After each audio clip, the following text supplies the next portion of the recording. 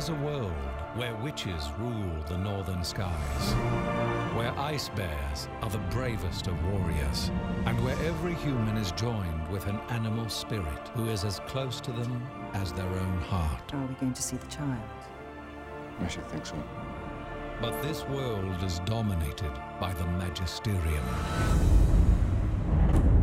which seeks to control all humanity, and whose greatest threat is a golden compass and the one child destined to possess it.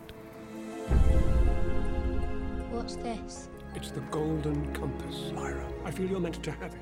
But what's it for? It lets you glimpse what is to come. It's of the utmost importance, perhaps to all creation. Who's she? I have to go back to the north very soon. Perhaps you should come along. Me? Go to the north? North? It's cold up there.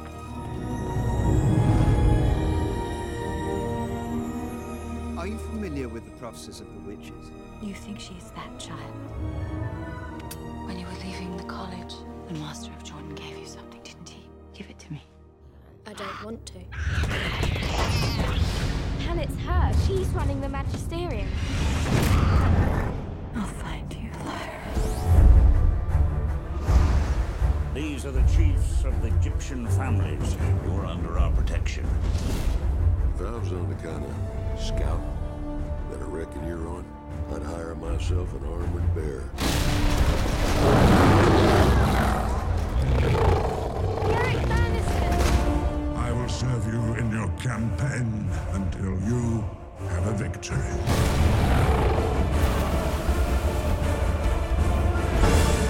She is in possession of the golden compass. She must be found. The Magisterium seeks to control every world. You will need all your skill and courage. Miss Lyra, are you ready to fly? When the time comes, we will strike the strength out of them. Do you value your life?